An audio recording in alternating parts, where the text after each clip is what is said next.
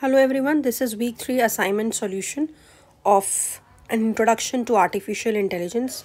Must like, share, comment and subscribe for weekly solutions like this. The answer to question number 1 is option number A and option number D.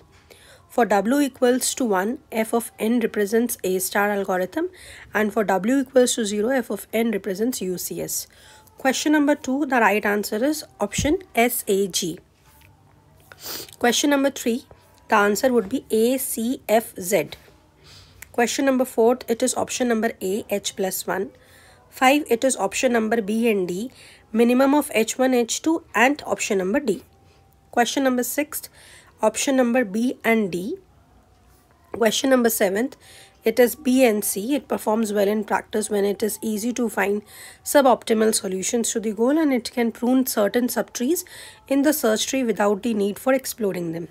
Question number 8, it is option number A and D. For a problem involving finding the shortest path in a city from a source to destination, removing certain edges from the graph will give a relaxed problem, and optimal solutions to relaxed problems give admissible heuristics to the original problem. Question number 9, it is all the options A, B, C and D. Question number 10, it is option number A and C. Thank you.